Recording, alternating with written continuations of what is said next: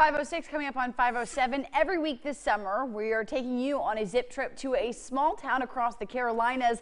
This is our 13th of this summer, and we're live this morning in Simpsonville. 7 News' Christine joins us now. I know Christine with a look at what makes Simpsonville so special. Good morning, girl. Yes. 13 towns. Councilman Ken Cummings is with us this morning. We are in Simpsonville. I was just telling him I think this is number 13, and you confirmed that. Thank you. Listen, Simpsonville, simply home, and what a great place to make it home. Sir, you've lived here for about 2 decades. What would you like our viewers to know about Simpsonville? You guys seem pretty nice around here.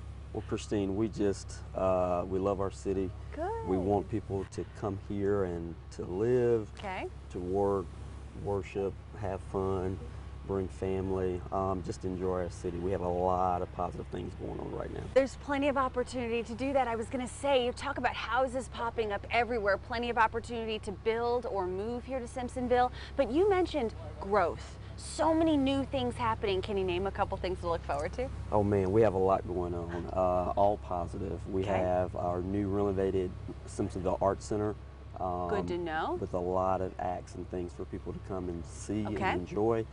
We have some new renovations happening to our downtown location here, as well as new restaurants, new businesses, lots of new things coming to the city. Very exciting. More.